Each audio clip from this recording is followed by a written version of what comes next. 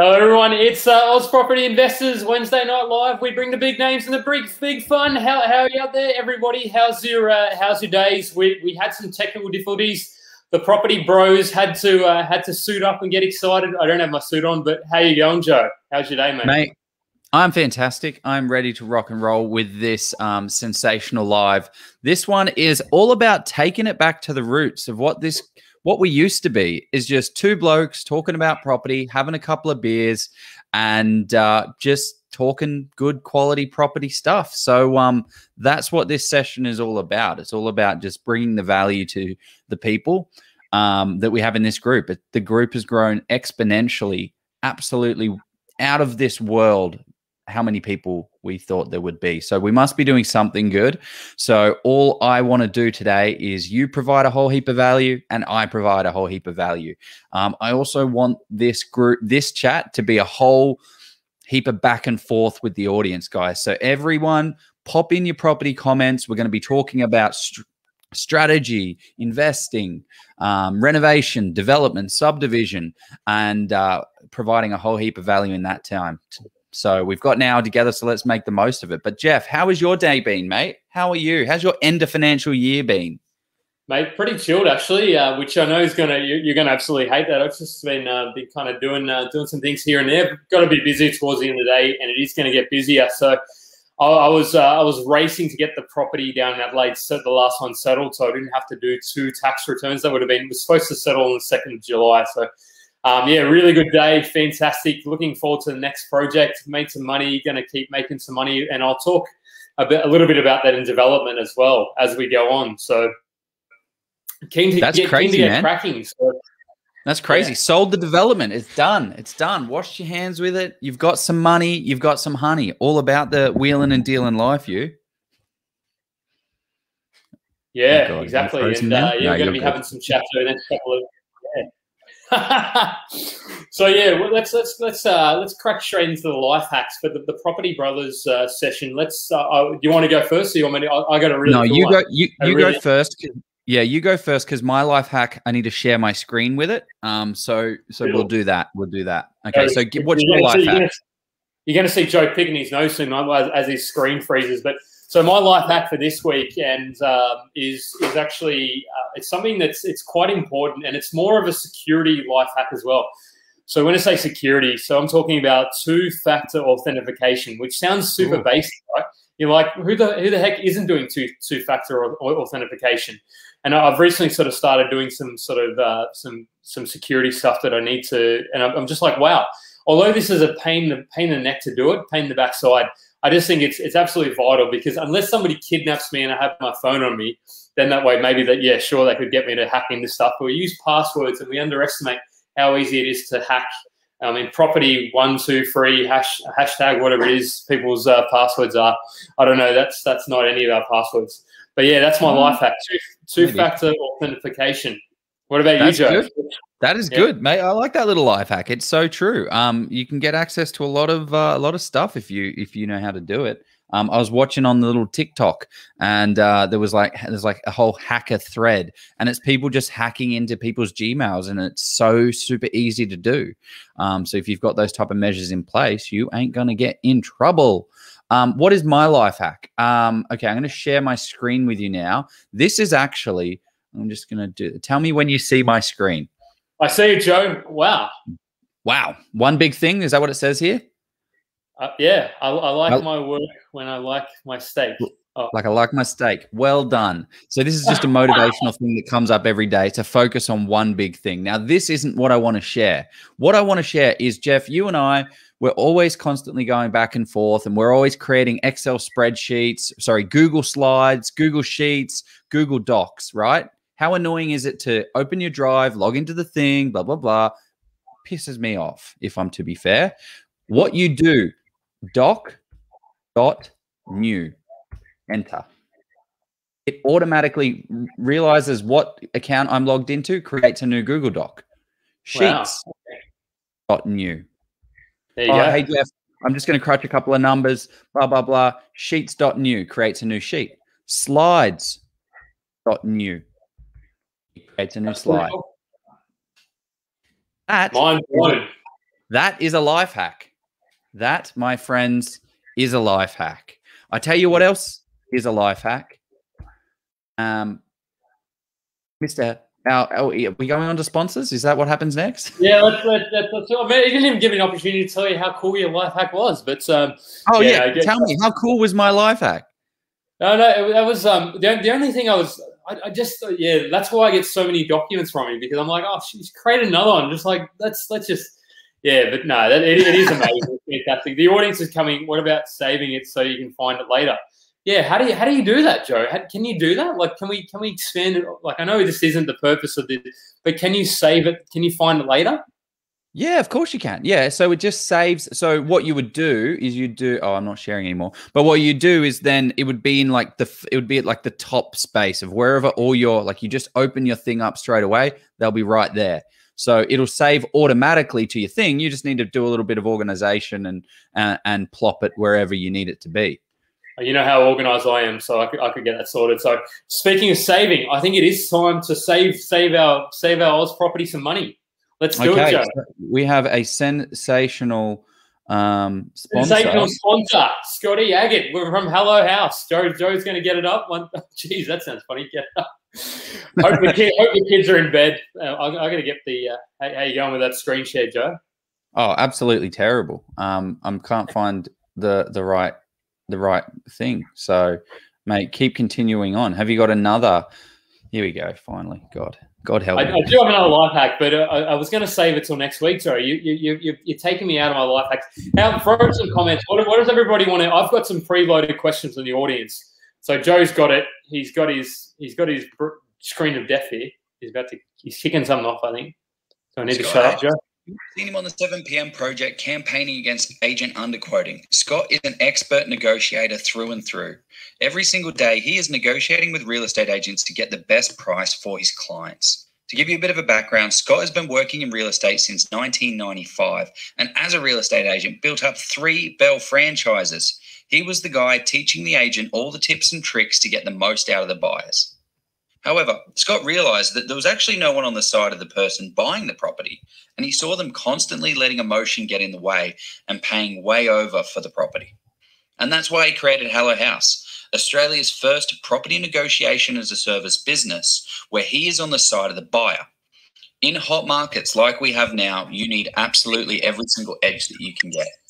These agents are trained professionals, and they are there to get the most money out of you, which is why you need to have an expert of your own in your own corner. The way it works, you find the property, then Scott will come in at the negotiation phase and take over for you. This is how you'll get the property for its true value. He'll ensure that you don't overpay. He comes in, knocks the real estate agent down on price. No more agent games, no more tricks, no more tactics. He is there for you. Scott has been kind enough to offer us an amazing discount on his service, and I've personally just seen a friend pay $20,000 more on a property because of these agent games. Reach out to him with the link below. It'll be the best property investment you will ever make. Thanks very much, Joe. That was good tech, mate. Good tech. So let's get into the presentation. That's Joe's big mug. I'm playing. Oh, geez, what's going on there? Jesus. Yes, you sharing your screen? Is that you, mate? Yeah, that's you. I'll kick Joe out. So before I'll give you a bit of an intro. Let's kind of as the interesting thing in the lead up to this, as I'm sharing my screen, the lead up, I was completely in the dark as to what Step Brothers was. I heard of the movie, of course, but I'd never seen it. So I'm like, okay, cool, Property Brothers sounds good. I was watching the movie. I'm like, oh man, I feel like I've been tricked. I feel like I was being stitched up by good old Chris Dusting. Now this whole session is the Catalina fucking wine mixer. That is what this session is all about. This is the Property Catalina wine mixer. So everybody get prepped for some good stuff here. We've spent a couple of hours. Well, I've spent probably too long on this, and then I do all this prep work, and I don't look into any of it. I just roll off the cuff. So, Jeff, what are we gonna cover off today? So here we go. Here's the sexy image of my mug on there. So, and we've got this session here, June FY, the Property Brothers, one time only. I was going to say one time only, but we might actually do it again. Let's get into it. We've done the life hacks. So let's give you a run through. We're going to talk about the top 3 insights from our journeys or journey. Yeah, it should be journeys. Mind the typo there, people, to date.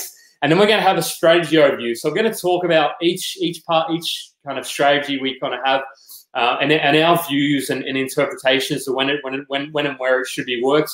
And top 3 insights from interviewing our guests. And then an Ask Us Anything. We've already got about 5 or 6 questions. Just jump in, though. Throw us some questions. We've got a little bonus at the end. We'll see how long, which we were saying we might try and run this at an hour, but I think it'll run an hour and 15 or an hour and a half. We'll see how we go. So, but questions, give them to us now. We'll answer them as we're going along, and just we want this to be interactive.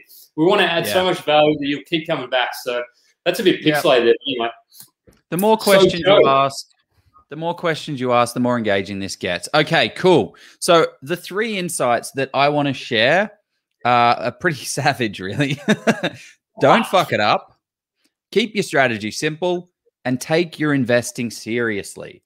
So what do I mean by that, right? What do I mean by don't fuck it up? Well, I wanted to take a step back and look at the numbers. So there are 2,207,905 2,200,000 people that invest in property in Australia. There we go. So that is about 20% of 20% of the population have an investment property.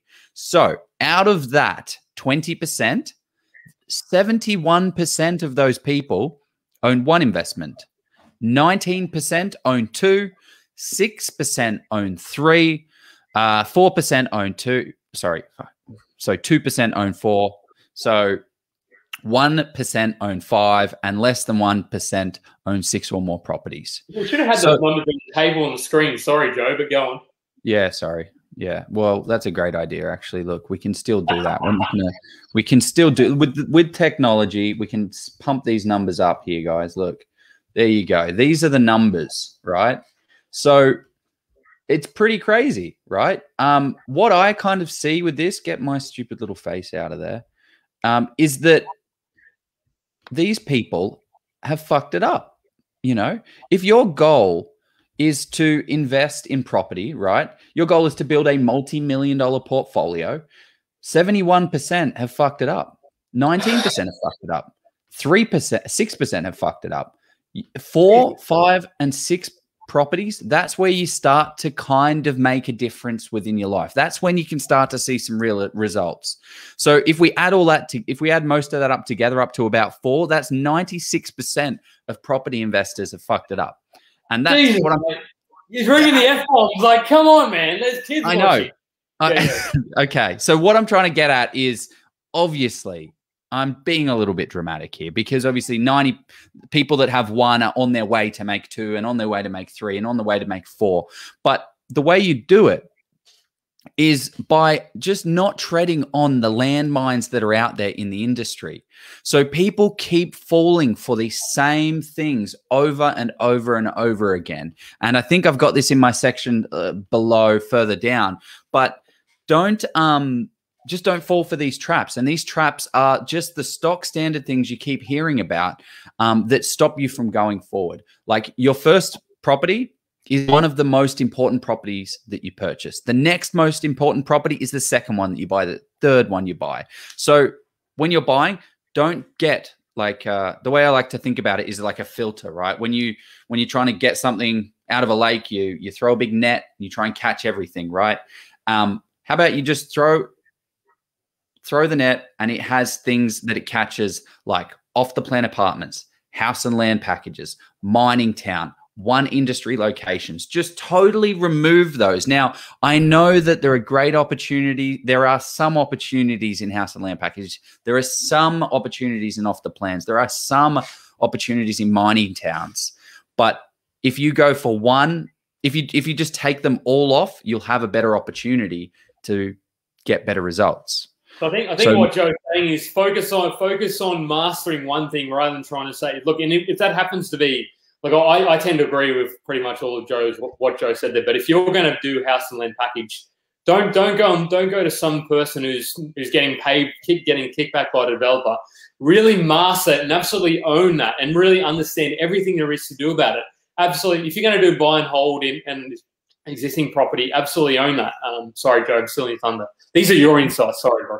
No, mate, no. But I guess what I'm trying to say is, if you're trying to look at a property, right, rather than having a look at everything, right, try and whittle it down. Oh, I'm looking at all of Australia. I can buy all of Australia. Well, what's your budget? Oh, my budget's 400,000. All of a sudden, all of Australia becomes this narrow focus. Okay, great. Well, what states are in the right side of the cycle that I want? Do a little bit of research on that, and then it narrows down your scope of the properties. And if you just remove off the plan apartments from your categories of what you look at, you've just saved yourself having to look at all those properties, which then means you've got a narrower focus for you to hone in on the top properties. So that's my insight on don't F it up, is that you don't want to be able to purchase these terrible investments, remove them from your screen entirely and focus on the stuff that is good. Can I jump in, Joe? Sorry, before, because I promised we promised our other admin, Nick, that I'd tell us about how we met. And I'm backtracking here. So we're going to have to kind of, maybe you talk about 3 or 4 minutes on that insight there. So I'm going to do this in about 30 seconds. Yeah, we're going to, oh, you were worried about Go on, mate.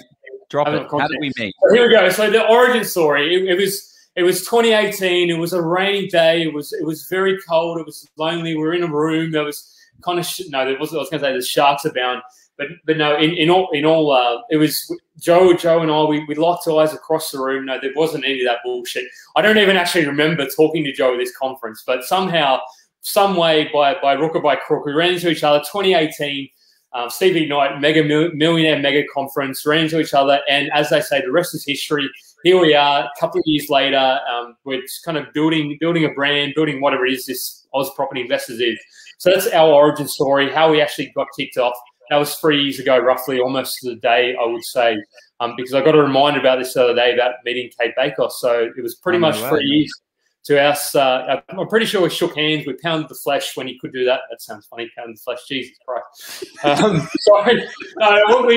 We shook hands or whatever. Yeah, back when you could do that pre-COVID.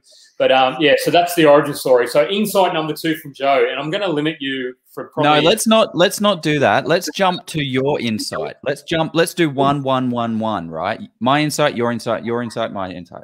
Okay, I'm going to. What's your insight number 1? Oh, look how happy I am. What did I do with the? What did I do with the bloody? Oh, mate, I've lost three bloody things open. You need to. Yeah, I've lost the bloody presentation. Go to Facey and go to that link you sent me. Yeah, Jesus, mate, what have I done? I've closed the window. We used to think we were professionals. 21 people are viewing this. Hello to everyone. I'm surprised. Yeah. I'm surprised with our amateur hour, what we've been doing technology-wise. You've stayed on, so we appreciate that. We're going to bring some value soon, I promise. Mine. So my number 1 insight is adding, and this is going to contradict what Joe's going to say. This is what I love about us. We don't always agree on everything, and I'll clarify. So my first point on top 3 insights is adding value, or having the ability to do so is so vital. So that kind of, if you're buying, let's say, something, the finished products from somebody, you don't have the ability to you have very limited ability to build a granny flat out the back, or do a subdivision, or do a renovation. If you're buying even if you're buying a unit, you can't. You're locked into that. And the reason why I feel that's my own journey. Like the first property I bought was a townhouse, and there's not a lot I can do with that. I bought the finished product. Somebody else has already squeezed out all the value from that purchase, and subsequently that property, and it's been rented. So I would say now, looking at the values of the areas, it's probably gone up maybe 10% in 5 years. So it's almost done nothing. So. And I've had to then get a bit creative about the way so whereas if I had the ability to subdivide, build something at the back, I would then I would be able to say, okay, I could force some equity from that. And sure, that's going to cost you money. So that's kind of my number 1 insight from that. So you got any thoughts on that, Joe? I like that, man. That's kind of like one of the things that I always like to say is don't buy the end product, right? Don't buy something that you can't add value to. Buy a product that needs a renovation, that needs a lick of paint, that needs an extension, that can be subdivided, that can have development opportunity down the line, because that's what you're trying to build. You're trying to build a portfolio that you can keep building on and adding value throughout the years. So, mate, I'm all about this insight number one. Sensational. Thank you, mate. Yeah, and I'll quantify that by saying, look, of course you can make money in the end products. If you're going to do that, I'll talk to it on point number 3. So back to you, Joe. Right, back to you. Okay. Strategy number 2. Well, whatever these things are called, right? Insight number 2. Mine is keep your strategy simple. Now, going back to when we first met, we were talking to Steve McKnight. He has a saying that says, make the most amount of money in the quickest amount of time with the least amount of risk with the greatest the least amount of aggravation. Least amount of aggravation. Most money, least amount of time, the lowest risk, and the least amount of aggravation. So what I like to do is have my strategy in a clear, simple, easy sentence to understand. So this is my one. Use as little of my own money as possible by borrowing other people's money to build a large asset base in the quickest amount of time while making the properties the most affordable to hold. Right? So use other people's money, as little of my own money, to borrow other people's money to build an asset base that I can do in the quickest amount of time and make sure that it's as easy to hold as possible. Does that make sense? It does, though. I suppose there are I'll caveat this. This is not financial advice, folks. But you've got to do what's comfortable for you. That's kind of what I would say. If Joe's comfortable doing that, and look, I'm probably at the start of your journey, I tend to agree, and I've been quite similar, borrowed quite a lot. As I've gone through and seen over the last sort of 10 years throughout my journey, I've sort of seen sort of a slight ups and downs, and if you don't sell, then you're probably not going to see it. Again, not advice, but yeah, I tend to agree with that, Joe. So let's, we're already at 20 minutes, mate. You want to, let's go for 2 hours. Well, I guess like thinking about property investing, right? What is the purpose of it? The purpose of property investing is to replace your working income with your passive income. So if you are setting up strategy, if we're talking about strategy, you want to have an end goal, right? Have a point that you want to get to, and then reverse engineer that and what it looks like. So how much cash am I making right now? And how much money do I need? How many properties do I need to get to that same level? That's kind of my strategy. Setting your ultimate goal. What is yours, mate? Don't fuck it up. No. So my number 2 is, and this is in no particular order, it's time is either your friend or your foe. So the reason I say, so property, you're not going to go, I mean, there are people out there that have bought 10 properties in 18 months. And those people who have done that, have a look underneath the hood as to what's driven that. It's usually they've got a super high income. But my point there is to get to the crux of it is you have to property is generally at least a 5 to 10 year investment, and even longer. Like some people say they never sell, and I don't necessarily agree with that. I also kind of say it's horses for courses, but it's not. If you're expecting to go and make, and there are people out there in the last 12, 18 months that have made 30, 40, 50, like a lot of money. And I'd say that's an unprecedented time. So you have to really be patient. And if you do, even if you do make a bad investment, be kind to yourself and say, okay, it's not that property doesn't work and investing doesn't work. It's more about saying, well, what is it about this thing where I made the mistake? So if you're impatient though, it will be your foe, as in time will be your foe. So that's absolutely, mate. I'm all for that. We've had many guests on this podcast, on whatever the hell you want to call this, live sessions. What I really like was Jane Slack-Smith. She said, meat and potato properties, boring as batshit. That's what she said. Make it as boring. If you want to have some excitement, go bungee jumping. Property investment is not where your excitement should lie. It should be just letting time do its thing by purchasing assets that are in a location that people want to live and buy in. Yep. Which leads to my third insight, kind of actually leaning into what you said, but gone are the days where you can have a 10+ property portfolio. There's no more low doc, no doc loans. You need to take property investing as serious as you can. Your first purchase is the most important. Your second purchase is the next most important. But one of the things that I keep hearing and kind of seeing is just not using professionals. Like, use a buyer's agent. You out there are making a lot of money, right? You're making a lot of money in your profession. You do what you do really well, right? But then all of a sudden you come into the property industry and go out there and try and make all this money when there are all these experts that are so good at what they do, finding locations, distilling the data, going out there on the ground, smashing it out.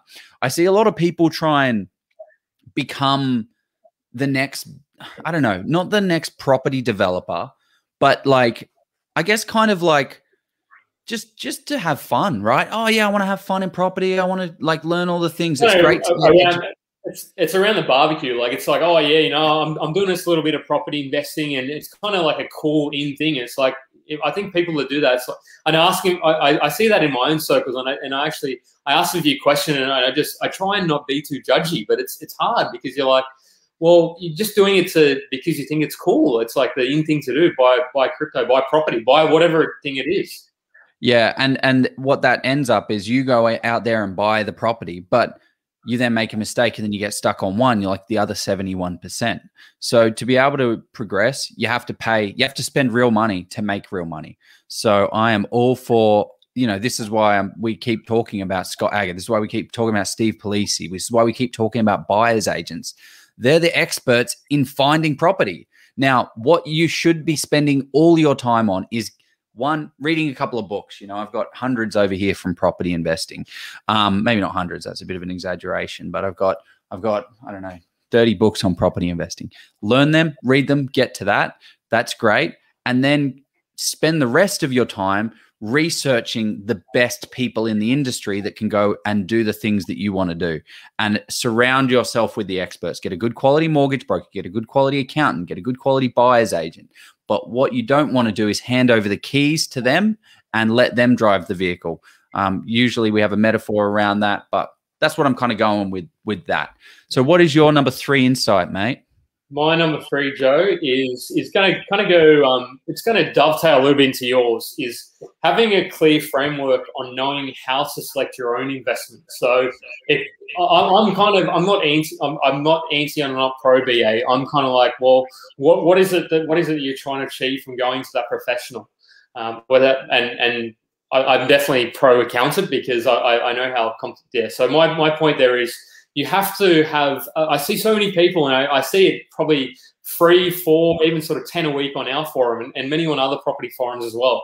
They ask, well, what do you think about this area? And they're sort of, I almost see that it's like and all due respect, I love people learning and asking questions. So it's hard for me to sort of be I mean, not hard, but I oftentimes get a bit hard on those people because I need to kind of go back to the beginner's mindset. But just rather than saying, is this area a good area, kind of have 5 to 10 very clear metrics, or even sort of, some people have hundreds of metrics, and I don't know, I'm kind of for 5 or 10. Have those 5 or 10 and then run the area against that metric and say, those metrics, and say, well, okay, is this area likely to achieve what I want to achieve? And if it's not, then just eliminate it straight away. Because why are you folks? It's about the filter. Getting back to your number 1, like don't fuck it up. Like what are your metrics? So that's kind of my that's hitting a home run there. That's my last insight, Joe. Oh, sensational, mate! Sensational. I'm all about a clear framework. All about it. Yeah. What are we doing here? Buy and hold. Oh, here we go. Okay. So this session is all about 3 strategies that we're going to talk about. We're going to talk about buy and hold. We're going to talk about renovation.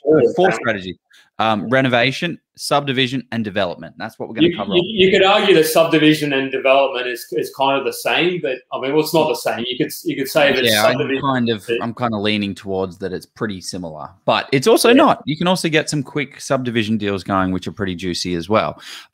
Okay, well, let's address this question that we've got here. Do you want to bring it up, Jeff? Let's do it. I'll work out the text side of things and get rid of it. Sorry, I'm throwing you in the. No. So Facebook user, if you want to read the question and come up with an answer, Joe. Do you have a max number of properties you would recommend? I think anything over 7 could become too much. What are your thoughts? Yeah, I think 7 properties is probably a bit, that's a lot of properties. I mean, it's not a bit too much, but yeah, admitting 7 properties. Like I hear, like you look in the media, like 15 properties and he bought 20 properties. He's got 30 properties. It's like, God, that would be a freaking nightmare because you know that they're all low value, low socioeconomic. They're all going to be quick churn of all their leases. So the way that I like to kind of look at this is set up a number of how much you need to earn. So let's just say everyone's kind of roundabout number is $100,000, 120, 150, 200, whatever. But set your number up. Okay, well, how much income does that property give you? Oh, well, the property rents for $500 a week, 500 times by 52. That is $26,000. That's unencumbered. Times that by 5. That is 100. So you would need 5 properties unencumbered at $500 a week to give you $130,000. I think we need a whiteboard, Joe. Like we do, yeah. Yeah, too many numbers, too many numbers. But what you need to do is kind of find out what kind of percentage. Yeah, it's actually more of a percentage, right? I need to have $2 million giving me 6% yield in income. So try and, rather than the number of properties, look about the income that it's going to provide for you. That's the way I like it. How would you answer that, mate? Yeah, I'd say the same thing. It's more about the outcome because a mentor of ours, Steve, he's written a book, 0 to 160, I think it is, and 0 to 320. I think I've stuffed up those numbers. That's okay. And he wrote those books, and just hearing from him, he said that owning that many properties was just a hassle. It was kind of, and I could see the anguish in his eyes when he talked about having the maintenance and having to think about that many properties. And he just said, to your point earlier about keeping it simpler, he simplified the whole process and focused on, he paid down all of that and just looked at commercial property. And that's not to say that commercial is the way to go. It's just his approach. He kind of, he got rid of he cut a lot of the fat from his budget, so to speak, and just focused on commercial. And that delivered him X amount of income, and that's what he wanted. So it wasn't about him owning 500 properties. It was about him saying, yeah. So hope that answers your question, Jerry. Thanks for, and keep. I love questions and interactions with the audience. So let's go to your strategy, buy and hold, Joe. You've got heaps of content on this, so I want to hear about it. Okay, I mean, the thing is, property is just simple. It's simple, but it's not easy. That's it. Like everyone's got all the wheels of wealth, the Trident strategy, what is that other crazy one? Like they've all got these crazy names, but to be honest, you just got to do the logical stuff. So things like the Bermuda Triangle from Chris Dusting. Okay, we got push, we got all of that. So these are the 6 things that I kind of see being a whole heap of value when you're looking at a property. Now, strong owner-occupier appeal. Everybody says it. What does it mean? Well, owner-occupiers are the ones that get emotional about property. So if a property is worth $800,000, a property investor is going to pay $800,000. However, if it's in a really good location that is emotionally invested, you're more likely to scrap the budget and your partner's going to say, hey, look, I really, really want this property. It's going to be great for the kids. It's got the nice place out the back. And then that bids up the price. So the reason you want your investment property to be like that is because it's going to bring the renters. It's going to bring the emotional. It's going to be in the same league as what an owner-occupier would want and drag up the value with that. So rather than being in this market where it's just for renters, it's more about bringing that up. Does that make sense? Yeah. I think for me, it's kind of having bought a PPR. You look at it completely differently, or having sort of helped with a PPR. You look at it completely differently, Joe, from an investment. Like investment is all about numbers, and don't get me wrong, the numbers have to make sense. If the numbers don't make sense, I don't care if it's got if it's got purple, I mean, I don't care if it's got the best schools and the best area. If the numbers don't make sense to what you're looking to achieve. And I think that the number that you want to look at there, and correct me if I'm wrong, is kind of a percentage of owner-occupiers to investors. Is that kind of where you're going with that as well? No. Well, yes and no, like looking at the numbers, but more about from an emotional perspective. Like, yeah. What is emotionally... like how you actually quantify that, because I mean, to me it's a very subjective kind of, to me, I like to look at an area that's got at least 70% owner occupiers if possible. Does that make a bit more sense? Yeah, 70. Yeah, exactly. Like those type of numbers you need to be watching. But what I was meaning is more around like, it's close. It's close to schools. It's got good natural light. These type of things draw real people in that want to bid up prices. Let's crack through these. At or below intrinsic value. So what we're trying to avoid in this one is new and off the plan apartments. Things that have developers' margins, kickbacks, commissions in them.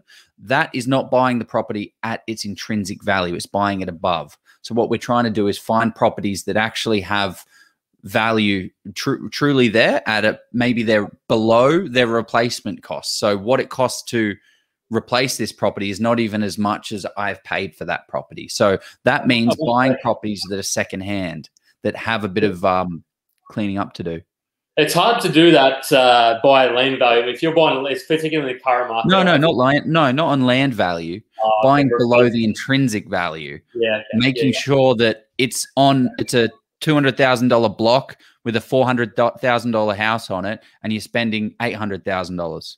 I mean, $850,000 because it's got developer margins and all that nonsense in it. Yeah. Okay. Next one, high land to asset ratio. So this doesn't necessarily mean like buying a big block of land. It means having a property that has a whole heap of, I guess, like, don't buy a block of units that has 1,000 blocks in it. Buy, a 15 pack of units. So a higher land to asset ratio. Well, they say the values in the land, right? There's a great book by Fred Harrison by that. I've got to read that one. That's a great book. So to your point about, it's a great book. I haven't read it, but I know it's a great book. Yeah, I'm sure I've heard fantastic things about it. Okay, so what I'm trying to say there is if you're buying an investment property and there is 15 on there, that means it's on 1,000 square meters. 1,000 divided by 15. It means you own more asset to land. What if it's how do you determine land to asset value? There you go. Okay, great. So if there is a 1,000 square meter block and it has 200 units on it, well, that means you've got 1/200th of that 1,000 meter block. So you don't really have a large land to asset ratio.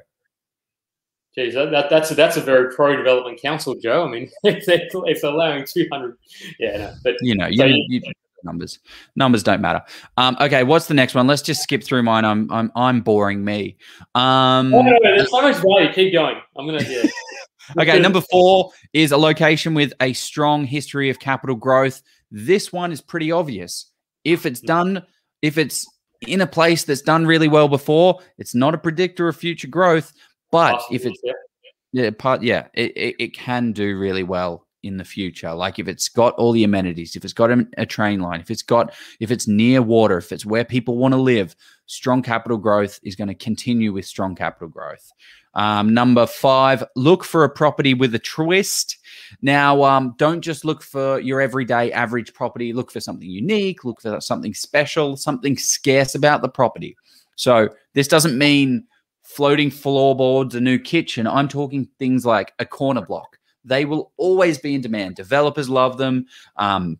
People looking to add on extra little bits, they love them. If you want to cut them up into and add a development on top, granny flat, big frontages. Those are the things. Even dual frontage as well, Joe. That is the absolute gold mine. Oh yeah, or a splitter block.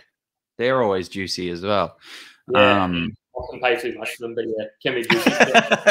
No. And then number 6, let's just round this out. The potential to add value. Don't buy the end product. Buy something that you can add value to right now and also get value out of in the future. Yeah. Those are my 6. Should we throw one of the questions? I think it's good to cover them as we go along. Would you look at land to asset when buying single property, not units? Do you want to answer that, or because I've got a view on that? Do you have a view, mate? Joe? I feel like you've got a good one on that. Yeah. So I want to see who it is, because I like talking to somebody. So while I'm looking up who this is, so Jerry, you're absolutely on. I know this is Rebecca. Sorry, Rebecca. Sorry, Jez. So with this one, yes, I certainly would be. The reason you would look at that is because we'll throw to an example. So you've got a block of 600 square meters, and you've got a property of 400 square meters. Like, that's a bloody big house for starters. I don't know who's living in a 400 square meter property. Anyway, you made the example up, mate. We've probably got the Brady Bunch. But yeah, so in that situation, you've got the asset there, and that's a ratio of, I think I don't know what is it? Let's keep it simple. Let's do 800 square meters to 400. So you got a 1 to 2, which therefore there's a whole bunch of land, but the asset is covering a lot of that. And it's going to be hard to do a granny flat. It's going to be hard to do anything. So yes, I would certainly look at that, because particularly if you want to do a subdivision in future, you want to do a granny flat. So yes, it is important even when buying existing property on not units. Someone's jumped in here with an olive branch of help. Land to asset. Click the one that says 800K. We've got a little bit of a help here. So what have you said here? Land to asset ratio. If you pay 800K and the land value is 400K, you have a land to asset ratio of 1 to 2. New builds would typically have a lower land to asset ratio because the cost of the build is higher. Land appreciates, building depreciate. Who is that? Give him a gold star. Mitch, I love your work, mate. You've been on board with Oz Properties probably about 9 or 10 months. So you're one of the early members, and I hope that maybe the wisdom's soaked in, or maybe who knows. I'm not going to take credit for it. I'm sure Mitch is just a clued in bloke. So let's get on to it's not us. No, well, I think we do add some value here and there. So if I say so myself. So Joe, my session, my little what I wanted to talk about first up is subdivision. So this is Joe's. This is my renovation. Okay, yours is. So I don't want Joe talking too much. So I'm going to my subdivision section is going to be very quick. I rather than Joe did notes, pages and pages. Like, I loved how much preparation he did. I did probably about half an hour to an hour. Just kind of wanted to talk through it. So I wanted to look at subdivisions and actually look at the strategy, who it's for, and what type of journey they're in for when they're doing a subdivision. Because I've done a subdivision, I've done a development, I've done a renovation. What is a subdivision, Jeff? Okay, that's simple. Yeah. So it's not simple, but it's something that is often overlooked as to what it is. So going back to my example there, where you had an 800 square meter block, and let's say you had a 250 square meter property on it, because otherwise you have 400, and it's not going to. So you would then sort of go to council. You talk to your town planners, and you say, okay, I want to split this block. I want to subdivide it, and then be able to have the ability to put another dwelling on it. At the back, or maybe you want to knock it down. Maybe you want to build a duplex side by side. So subdividing, essentially splitting up a block to enable the land to be used in a different way. So imagine a pizza. So pizza and property, you've got a whole pizza before it's cut, and you're just basically cutting up the pizza into multiple slices. That's the easiest way of looking. Is it? No, it's just a property with a whole heap of land that's got an extra bit of land that you can cut off and put another property on. Got nothing to do with pizza, mate. Nothing to do with pizza and property. Although that is a good podcast. So who is subdivision for? If you've got any questions, look, I didn't want to go to, because as you say, we're already about 45 minutes. So who is it for? I would say the more experienced investor, someone with more time or money, someone with more risk appetite, and a person who needs and or wants to force some equity. So I think points 1 and 2 are absolutely vital. So I think you don't necessarily, points 1 and 4. So you don't necessarily need to be, you don't always need to be an experienced investor. If you're buying your first property, you want to sort of say, okay, well, you want to look to Joe or Jeff or Jill or Jessica 10 years from now and say, well, what do I want to do with this? So do you need to force some equity? So And you'll thank yourself if you can start to look at these types of properties when you're buying your existing, how to add value. So who it's generally not for? A person who's concerned about risk. So in all seriousness, there's not necessarily a lot of risk when you're subdividing. The only risk is that it gets knocked back and you go through and you spend a whole bunch. So the risk is where you're doing to flip it, I would say, and that's a whole different conversation. Let's not go down that rabbit hole. But it can be risky in that you don't get it approved. That's probably the key risk with subdivision. Someone who is just starting, so it's kind of the opposite. And how do you avoid that risk, right? So going back to what I was talking about with getting professional help, you get experts to help you. So you would do some research on that asset in that area, do the zoning, check what the zoning is. Is it an R3? Is it an R4? Can it be subdivided? Get on the phone. What is the setback numbers? What is the setback numbers? Yeah, what is the setback? What is the minimum lot size? Minimum lot size. And before you even start making offers, understand if that is your purpose, and it'll take you a bit longer. But if you want to take investing seriously, these are the kind of things that you need to do. That's what separates you from buying one property or two, as opposed to getting up to 3 to 6 to whatever it is, how many properties you want to own.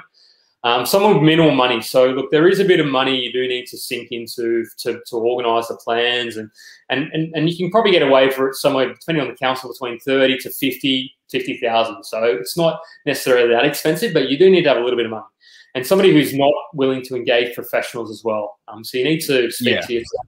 Yeah, this is very much this is leading. This is on the cutting edge of development, right? You are pretty much getting into a development. What I really, really like about subdivisions is that there is a fallback at every point. So what do I mean by that? Well, you buy a property, it has subdividable potential. You call up the town planner. Hey, Mr. Town Planner, you know, this thing, can you look at it? It might be worthwhile. Pardon me. Okay, yes, it can be subdivided. You know, I'm not guaranteeing it. Or you can pay him $500. He'll go out to site and say, yes, it can be subdivided. Great. Okay, that's it. You need to, so you can renovate the property. That's one way to add value and get out. Renovate, sell, go. Okay, the next one is renovate, put someone in it, so you're getting cash flow in, and then also do the DA. Do the development application, because developers don't want to do the development application. So you can then do the development application, do the reno, do the development application, and then get out. Yep. Or you can do the development application, subdivide the block, sell the front, sell the back, get out. Or so many exit strategies. Yeah. So many exit strategies. Do the development, put the property on there. You make money at every single stage. That is what I love about subdivisions. I think subdivisions is very underrated. It's not a strategy you hear about a lot, but you can hear a lot about it if you look in the right circles. Yeah, I mean, the thing is that you have to be careful of anybody telling you that you can make money doing any subdivision. You really have to do your numbers. Like, you have to do a feasibility. You have to understand what the resale value is on that.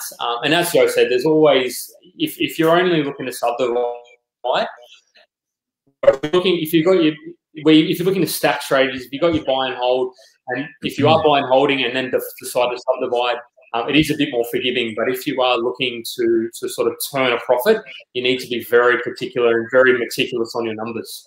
So that's on me. Let's go to Reno, Joe. Oh, good. This is my favorite. What have I got on Reno? Show me the slides. I forgot what I wrote. Renovation. Who in the group has done a renovation? Who on this chat has done a renovation? Pop yes in the comments. And did you make money or did you lose money? I'd love to hear yes, and I lost money. It would be awesome to hear that story. Well, I wish we could bring people on. That'd be great. Yeah.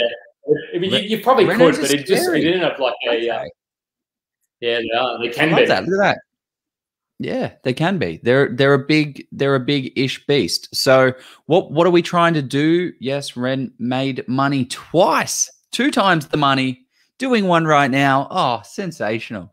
Okay, so what is my goal in renovations? Let me just give you a bit of an insight into my last renovation. So my last deal, Bought it for $280,000. I spent $30,000. Actually, it was $26,000 of the bank's money. Turning a 2-bedder into a 3-bedder. I got it revamped, financed at $369,000, which gave me $59,000 in equity. It is also a subdividable site. So in the future, so when this is what we're talking about, don't buy the end product. I'm not subdividing it right now. I'm not developing it right now, but I have the opportunity to do that. So I'm not buying the end product. So I made $56,000 in equity. As of last month, when I got it revalued, it's now valued at $420,000. So that is what I'm kind of covering off here. So what I'm trying to say here is make more money, make more perceived value than actual cost. So spend $1 and make $2 to $3. So how do we do that? Well, we're going to do things that add value. So kitchen, bathrooms, living rooms, bedrooms, they add value. The things that don't add value, sheds, studies, spare rooms, laundries, garages, internal works, so like plumbing and electrical, they don't add much perceived value. So adding a wall all of a sudden moved my property from a 2-bedder, so the medium average of 2 bedrooms, into the 3-bedroom range. Which is probably between 50 to 80K, was it? Sorry? Between 50 to 80K value, was it? Or added value? Well, whatever. So I spent 280 on it, and then 26K. Some of that's going to be market driven, of course, but yeah. Oh, a lot of it's market driven. That's why you buy in a good location. But anyway, 89,000, I think it was, or something like that. But this is what we're kind of talking about. So I've written down so much. This is what I do. I write down a whole heap of stuff, and then I can't read it all because I'm in the middle of talking about something else. Hey, that's why I just had my slides like this. I'm like, I love how much you put there. I'm just like, geez. But I think we need to get people to send this. I think we should make these slides available to people. We'll get them available. We'll see some of that. I think that's a good value add to people, that they can a nice takeaway, and then they can look at it and they can take it away. I'll tee that up. So one of the things that I wanted to mention on the renovation side of things is actually not what I learned from Chris Gray, but what a key point that I took away from his conversation was, don't get emotional, right? You're going to look at 100 properties, and there is going to be one deal in there that is actually worthwhile. So you've got to get very good at quickly identifying what is an opportunity, what is not an opportunity, and quickly moving on. So, hey, I'm looking for a property within this price range, which is, 10 to 15 to 20% under the medium house value. And then I need to be able to add an extra bedroom. So that's what you're going to kind of go for. Then I'm going to look for opportunities that, can I renovate the kitchen? Can I renovate the bathroom? Do the floors need polishing? What work needs to be done so I can add that perceived value to give me $1 to $2, $3, $4 back? That's what a renovation is. Do you have any tips, Jef, for renovating? Like, what are your kind of like go-to tips for renovation? Don't build a deck. No. So I'm the poster boy for all the things not to do on a reno. Really? Yeah. I mean, I've only done one investment reno. I've done small renos for houses that weren't investments. But mine, if I were to do a reno again, I would do mine about 5,000% better than the investment one that I did. So we overcapitalized, didn't understand what added value in the area. We trusted, so we built a deck and just spent way too much on shit that didn't make it. And I need to dig back and see what we spent all that on. I've got probably some itemized things. And I've been meaning to do a post, and I've so many posts I need to do. I keep saying it, but So my tip is, basically follow the information that necessarily Joe's given, and really understand what adds value in the area. Though you have to look at to Jane Slack-Smith, and this is kind of my thinking as well. Like, look at what is the area, what is perceived value in the area, and just do that. Like, it's not rocket science. If you're doing a reno in Mossman, I imagine they're going to want to see stuff like stone bench tops. Whereas if you're doing a reno in a less kind of fashionable area, maybe putting a dishwasher is going to be a renovation that's going to add value to the perceived value to the thing. Like putting So this is my top tip, right? I'm not very smart. I don't really know very much stuff and things. I'm not an area expert. Here is a question here. How do you find the right builder and trades to do your renovation for you? You find other... It scares the shit out of everyone because there are so many things coming at you and going. This is what I do. I find a location that I like, and that's not what we're talking about here. We're not talking about location. I then find a property manager. I call up all the property managers in that area, and I want to find someone I actually like speaking to that is engaging. Hey, I'm a property investor. I'm looking to buy in the area. I want to learn a little bit about the hot spots, the not spots. All of a sudden, I've spoken to 10 people, and 10 people have told me that area sucks. Do not go there. The property managers is the key, like just such a high value asset, and people just overlook them. So you get a property manager and you say, hey, great. I'm looking at these properties. I'm looking at this one and this one and this one. And you can quickly identify. They'll tell you, don't buy that. No. That's not a property that is going to rent very well. Yeah. Look at the incentives. If you call up a real estate agent and ask these things, their incentive is to sell you a property. A property manager's incentive is to make an easy rental. A person that is going to plop into a property and make it easy to rent. So these guys and girls have so many insights into property management. I bought my property. I got a property manager to come on site with me and say, hey, Miss Property Manager, I'm looking at this property as, I want to buy it, blah, blah, blah. What do I need to do? So, Joe, you need to put a wall right there. That's going to knock out the kitchen. That's going to knock out a massive chunk of the lounge room. So you need to create another lounge room. So you need to put another air conditioning vent up there. Now that lounge room is taking up, you've actually taken away the dining room, which means you need to install a sliding bench top up here. That'll cost about $150. In the bedrooms, you need to do this, this, and this. Now, in that back room, there's too much damage to the wall, so you need to put wallpaper on. They give you all the information that you need to do, and they tell you exactly what you have to do. That's what a good property manager will do for you. Yeah, and I suppose the property managers. The caveat that I'll say to that is this is once you've understood that that it is an area and a property that you want to buy and that is going to get capital growth. Because property managers. That's after. Yeah, exactly. Yeah, spot on there, Jeff. Spot on. I wanted to give a special shout out to Chris. What a handsome man. Yeah. Joe's matchmaking. He's taken though. Joe and Chris, they're both taken. So yes, the Renault's one. Yeah, there we go. I just wanted to give a shout out to Chris because great. 2 investment properties, nice. First Renault, $50K cost, increased bank value. There you go. There's your what's that? That's like $1 gets you $1.40. $2.75, Joe. You don't even need to be good at math to be a property investor. Double and all right. But hang on. Just before, while we're on the topic of renovation, the Facebook user said, how do I find right builders and trades? Service Mate, what's the other one called? Service Seeker and High Pages. Go onto all of those, submit your brief about what you want, lay out what you want. One thing that actually really helped me was understanding what the building process is, because with a renovation, it's kind of similar. You don't paint the walls. You don't bring the carpet in straight away. You've got to kind of paint the walls first, then you install the carpet. So understand that, but just get quotes and see who is the most affordable, who has good references, and who is. What were those things again, Joe? I'm going to answer that comment now. So it's High Pages. So we make sure we don't lose Service Seeker, High Pages. Airtasker. So what I did is, and actually another thing with trades, if you want good trade people, always pay on time and try and pay cash if you can, because you can't offset. Now, this is definitely not tax advice, but if you haven't got I've already started saying it now.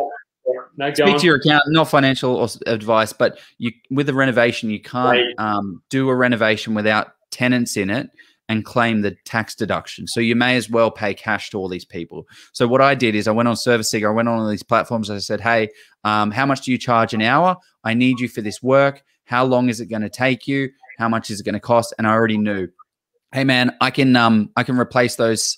I replace the ceiling. It's going to cost me, $2,000 in materials and $3,000 in labor. Great. Cool. Okay. That's good. Is that a fixed price? Yep. It's a fixed price. I'll get it done. Fantastic. Okay, great. 5,000 on the ceiling.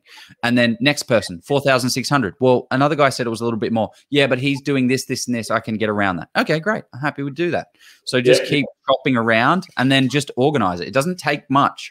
Just you need the you need the kitchen done. You need this painted. Sorry, mate. I'm going on. Because we've literally only gone for about half an hour and an hour, Joe. So, mate, if you want to stay till 10:30, you got your Sudoku in bed to play. So let's Sudoku.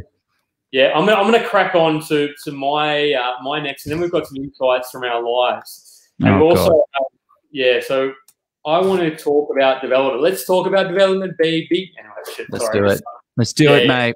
So quickly, because development's, we're going to get Rob on in a couple of weeks. So he's going to be an absolute development masterclass. He's done so many developments. He's seen so many years. So plug him. But I've just recently finished my first and soon on my last development. So this is kind of just going to be a quick high level because development is bloody scary, or can be scary. Look, I wasn't that scared, but I think I'm just a maniac. I'm the guy who'll bungee jump and just keep bungee jumping until the cows come home. I love it.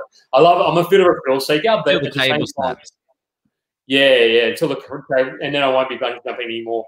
So who is it for? I'm going to talk about at what stage of the journey. The thing I wanted to hit on when you talk about buy and hold, you've got resi and you've got commercial. If you want to go to commercial buy and hold, because that's kind of the evolution of the journey. But I digress. Development focus. So who it's for? The time or cash rich. So if you're time rich, if you've got a lot of time on your hands, if you've got a business that cranks away without consider really educating yourself on development. Even if you don't have the cash to be able to do so, figure out how to really learn the trades, understand how it's done, because there can be a lot of money made in development. There can be a lot of risk in development as well. But if you've got time and or cash and can outsource a lot of that, and people who are willing to perform due diligence to the next level. So it's not something that you go to, and this is who it's not for. I'll hit on that. So if you really enjoy due diligence, then you can potentially, to my kind of, this is what I really do, sit behind a computer and look at numbers and look at, well, what potentially could go wrong. Those who eat, sleep, and breathe property. So I've gone on the next session. So you have to absolutely, because stuff is absolutely going to go wrong. You're going to get delays in finance. You're going to get delays in builds. You might have trouble selling something. There might be something when you hit rock when you break ground, you hit rock. So there's going to be stuff that goes wrong. So you can't just be somebody who talks about it at the barbecue. You have to be passionate, or you have to be interested in the process and be okay with shit going wrong. And investors who want to speed up in inverted commas. So it's not a get rich quick scheme. To my point there, but you can potentially add a whole heap of value, and instead of doing a whole 20 to 25 years, you can shave sort of up anywhere between 5 to 10 to 15 years, depending on how adventurous you want to be, and depending on how much time and effort you want to spend on it. So the people that's not. So just while you're going through this, for the people that are watching and listening to this, have you guys done a development? Are you looking into a development? It would be great to hear. If you have got a development going, or you've done one, what your top insight is and your biggest failing. That would be awesome to hear some of those, some top insights and top failings that you've lessons learned. Maybe it's a better way to think about it, right? Yeah, you either win or you learn, as I say. Yeah. So who is property development not for? So as I said, there's people who are not a get-rich-quick scheme because it does take, I mean, the one we did took nearly 18 months, and we could have shaved probably 3 to 4 months of learning for us off that one. So that it does take time. So I would say even a duplex, you should budget in at least 9 to 12 months on a duplex from when you take ownership of the property to when you kind of complete. Like a build, you should take at least 6 months for a simple build. Anywhere from 12 to, and this is assuming that council approves things relatively easy, which in Victoria, VCAT is an absolute pain in a lot of people's sides. I've seen a lot of people who just think it's very easy and are not first timers. I think you should buy 1 or 2 properties, or at least get a lot of education, have a lot of hand holding if you're going to do it, and actually vet those professionals. Somebody who's just attended a 2-day course on the weekends and thinks now that development is easy peasy lemon squeezy, I think that I would caution before I did a development, I did a reno project. I bought a couple of properties, and I did a whole bunch of education as well. And I even partnered up with somebody as well. I didn't just do a development by myself. So you really got to be comfortable with outsourcing some of it if you haven't got. 100%. Yeah, the way I like to think about deals are that there are 4 components to it. There is 1, the person finding the deal; 2, the person funding the deal; 3, the person working the deal; and 4, the person with the cash flow for the deal. So every one of those 4 people get 25% of the income earned. So if you're finding the deal and giving cash to the deal, that's 50%. If you're, how do I do this? Funding the deal and the borrowing capacity, you get another 50%. And that's how you get a joint venture. You can do it with 4 people, and that's how you kind of split up that equity and how you do that. Somebody's asked the elephant in the room, how many properties do we own? I mean, hey, let's just say it's multi-million, Craig. It's more than one, and I think for me, it's not multi-million units, but it is multi-million-dollar value. Yeah. Look, it's more than one and less than 6 at this stage for me. That's what I mean. So you can kind of somewhere in the middle usually. So I reckon somewhere between 3 and 6, I'd say. That's how many, and that's not necessarily how many I've purchased, Craig. And I sold some as well. So, here's a good one. Now you've done some joint ventures. Now I'm not in the development space. I'm not purchasing development deals. I'm building up an asset base. So this is what I like. You and I are doing different things, right? I'm building up my asset base that have development ready opportunities built into them, and then in the future I'm going to develop them. But first I need to build that nest egg and build it to that point. Whereas Jef, you're going like, hey, where's my development? Like, you just sold your development today. It all settled. Tomorrow, you have a phone call with a developer to purchase another asset. Like, yes, you just fucking signed the deal today, and tomorrow you've already got the development. So, anyway, but where was I going with that? What's the question? Partnership.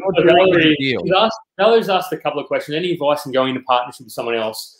I could literally speak to that for hours on end, and I've done a podcast on it. What are the key learnings? What are the key learnings that you got out of this most recent one when it comes to doing a partnership with someone else? So I think for me, it's really being clear on rather than let things float, and it's not that things floated, but it's kind of being on top of just accepting when something's not going to go. I suppose in a partnership, okay. So I'm talking about from who's Jef, a good Michael Carr. I don't even need to know who that is. So advice on going to a partnership. I was talking about as a development. So partnership, you should get it in writing. I did have a joint venture agreement, so absolute minimum, you've got to have it in writing. Get as much of it on paper as you can, and probably go to a solicitor. I would recommend that, and have multiple exit strategies. Be super clear on the exit strategy. And it has to be somebody who you are comfortable asking tough questions with, Valerie. If it's somebody you ask a tough question with, even before you've do a whole bunch, ask them all that you're essentially forming a partnership with this person. So it has to be. It's really about communication. If you're not comfortable communicating with them, don't do a deal. I don't care if the deal's going to make you $4 million. I don't care if it's going to make you $4 billion. If I'm not comfortable. Yeah, I mean, hey, but if somebody's going to make my life a living hell, I don't want to do a deal with them because it's just not worth it. Like, you have to be comfortable asking that person a tough question, and ask the tough question after tough questions up front. Those are my two. What are some of the tough questions that you ask them? Well, a tough question is what happens if we can't sell it for what we expect to sell it for? What do we do then? Because you don't want to be asking that. Yeah. We've got 4 people in this transaction. I'm the borrowing capacity. I find the deal. But who is on the hook if it all falls over? Is it a 4-way split? Is this person getting in trouble the most and having to pay for it? You need to know that question from the beginning, and that's what a joint venture agreement outlines. Yeah, exactly. So, and it's even speaking to there's a guy in Melbourne, Lewis O'Brien, a really good joint venture. Speak to a guy like Lewis, or there's people around the country who can kind of look at your joint venture agreement away from and do it individually, because these people have seen hundreds and maybe thousands of deals and where it can go wrong and where there's holes, they'll punch holes. in your, and it may not be through malice from the other party or even yourself. So just get somebody who's an expert to vet your joint venture agreement. So have the conversation, put it on paper, and then go to somebody away from the other person. So let's kind of get onto the sponsor, Joe, for the next, and then we'll get into mate. Yeah, totally forgot about that. So should we go? Let's get to our sponsor. Actually, hang on. Let's go back to what I was talking about, and we'll roll this in nicely. So we're going back and talking about strategy, right? So Jef, your strategy is to build an asset base by buying, developing, getting that income, putting it into another deal. Buying, developing, putting that income into another deal. Mine's a little bit different. I'm acquiring the asset base, and then what I'm doing is developing down the line. So then I have 6, 7 properties that have subdivision potential and development potential that a developer will buy. And then I'm going to sell down my asset base and go into commercial property investing. Because what my job is as a property investor is to replace my income. I want to replace my $120,000, $130,000 salary with property. So how am I going to do that? I'm going to purchase income producing assets, which is commercial property. Now, I don't know too much about commercial property, which is why we need to hire experts, which is why we have a sensational sponsor, Steve Polisi, who does that. So when I'm looking to sell down my asset base and buy the commercial property, because that's what gives it income, I'm going to reach out to him. Now, we have a sensational little ad here for that. Actually, loading up, Joe, I have a similar approach. It's just kind of, but you're probably just a better. Let me know when you're ready to jump on the screen. I think you are ready now. Yeah, can you do screen? Oh, you giving me? No, you have to. Yeah, so I think we need to do another strategy session. You need to share your screen, I think, Joe. Okay. Surely you've done it before. This is not your first time. Jeez, it's like. Well, you can't be great every time, Jef. Come on. You can't expect 10 out of 10 every time. Yeah. Surely not. Especially when we're like, oh yeah, let's stay tuned, folks. We have heaps of value after the break, and we have a whole bunch of. I think one of those areas that confuses many people, probably because of the risks involved, but it's also one of the few asset classes that can give you a very positive cash flow from day one. With commercial property, you get some massive net yields of 6 to 10%. Now that's not gross; that's net, which means that cash in your pocket. This is what makes them so amazing. Your property can actually pay itself off within 10 years, grow in value, and without having you to chip in any cash at all. Now, with big reward comes some big risk, which is why you should de-risk your investment as much as possible. The way you do this is with expert due diligence. This is why we highly recommend hiring professionals to help you along in your investing journey. Steve Polisi of Polisi Property is one such expert. He is one of Australia's top commercial property buyer's agent. With his own multi-million-dollar property portfolio of a mix of commercial and residential, Steve has over 1,200 property transactions under his belt. He is the guy you want in your corner, crunching the numbers, finding the best properties in the best location, along with the ways to avoid the dud properties. Steve has even been the one to write the book Commercial Property Investing in Australia, and it's a bestseller. He's been generous enough to give us a massive discount to our audience of 50% with the code OZPROP. Click the link below, get a copy today, and start your commercial property investing journey.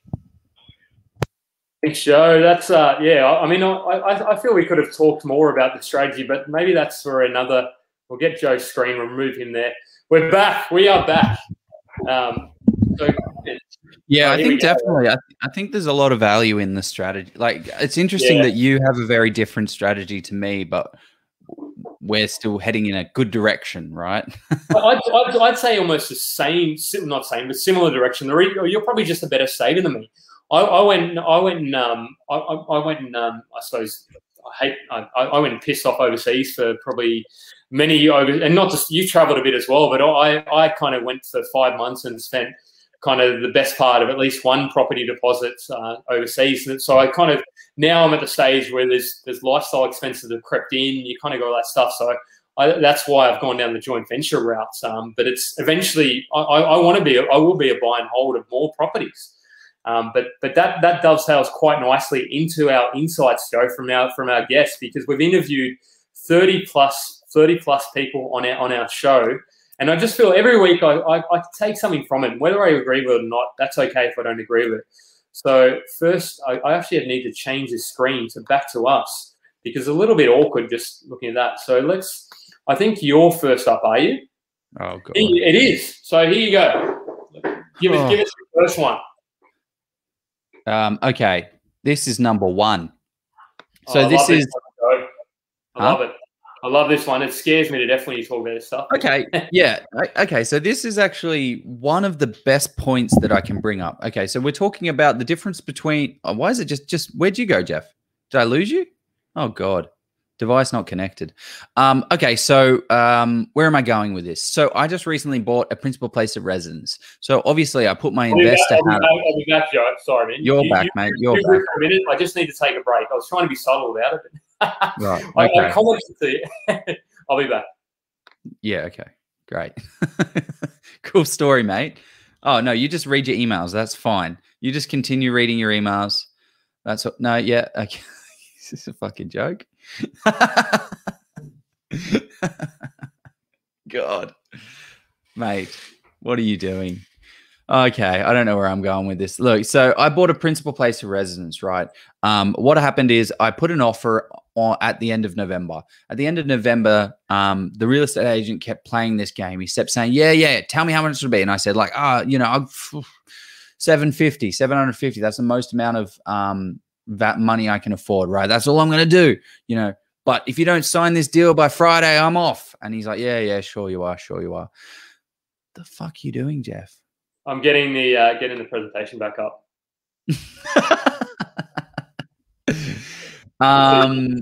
So anyway, don't let the show go. Well, yeah, but you're sharing your screen. We can all see. I know. Okay. So essentially what happened is I called up our good friend Todd Sloan and I'm like, hey, I'm getting dicked about with this real estate agent. What is going on? Why does it keep happening?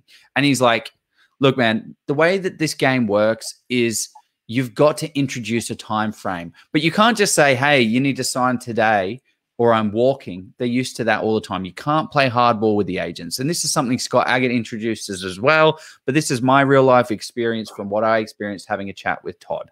So what you need to do is introduce a real time frame by introducing a real property.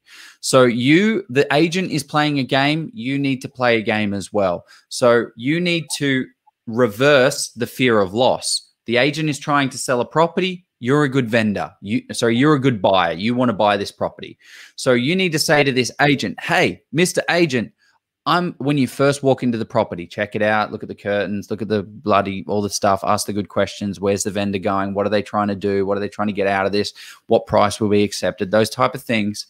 And then ask, and then casually sprinkle in, hey, by the way, Mr. Agent, I'm looking at another property. I'm pretty well down the line. What would get this property taken off the market? And maybe they'll answer the question and say 760 or 780, whatever it is. Maybe they won't. But what you're trying to do is introduce the fear of loss to them and say, oh, cool. Well, let's see how we go with this. I'm pretty far away down the line there. Boom. You've planted that seed. And then you can then put the pressure on the agent when you're looking to get it signed up.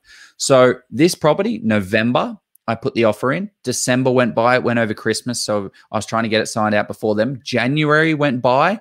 And nobody else was bidding on this property. So it was just me bidding against myself. I'll do 750. I'll do 755. Oh, no, the vendor's not going to take that. I'll do 760. I'll do 765. It's not good enough. Far out, man. What's going to get this off the market? Well, you tell me, because every time you're just bidding against yourself. So what I said was I spoke to Todd Sloan, awesome real estate agent, has an awesome podcast called Pizza and Property. And he said, dude, you need to introduce another property. So I'm like, hey, Mr. Agent, can I come see the property a final time? I just want to check it out. And what I did is I had the flyer of another property under my arm. Hey, I just checked out this property. I didn't say, hey, I checked it out. I didn't talk about that. We're just, hey, yeah, we're looking around all the properties around the location. And then called him up again. And I'm like, hey, man, we're pretty far down the line with this one. What's going to take it off the market? And finally he started to listen, and finally we started to get somewhere. And yeah, eventually I got to the point of being like, hey, I've already put an offer on there. Today is the final. I just wanted to give you the heads up. If the vendor wants to accept my price of $780 or whatever it was, I think it was $780, then that's what it is, and I'm done with that. But I'm going to go take this offer. And then anyway, started to wheel and deal and ended up taking it for that price. So you need to, I know it feels really weird. Why does there need to be a property? Why can't two people just buy and sell and transact on a property? But you have to have it. So that was a big lesson that I learned from Scott Agate and from Todd Sloan. Introduce another property and leverage that and reverse the fear of loss. I just had a big thing about having too much to drink. Okay. Well, I rambled long enough for nobody to notice. It was so seamless. Nobody had a clue.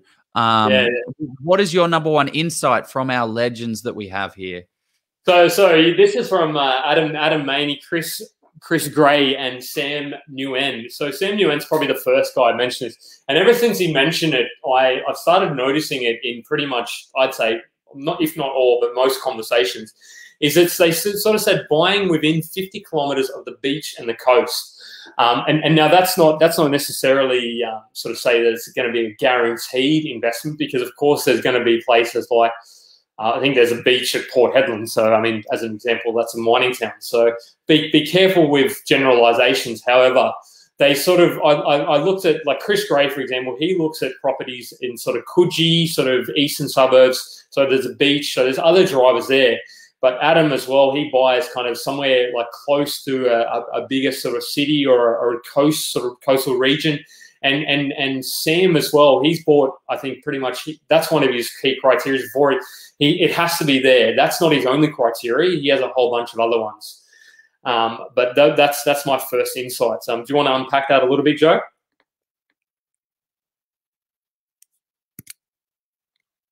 Hello, Joe? We've lost Joe? Oh, seamless, as they would say.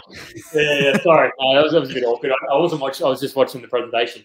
Okay, mate. So, 100%, I totally agree. I think that if you want to buy a property in a location that has done really well in the past, that people want to actually buy, it's going to do really well. Actually, one of my next top tips, how many people are in this group right now? Because I feel like I have a lot to talk about, and I don't want to just like, do you guys want us to continue talking about this? Are we going to, do you want us to continue, or I'm just saying, like, should we save the good stuff for the next session? Because we said an hour. Yeah. An hour 20. It's now 9 o'clock. God. Oh, mate, we've got a yes. Unfortunately, we got a yes. Okay. If you want to see us go on some more, drop the Property Brothers in the comments. I want to see Property Brothers. Property Brothers. We're not the property. Let's go and get some. Let's build some bunk beds tonight. God, everyone's saying yes.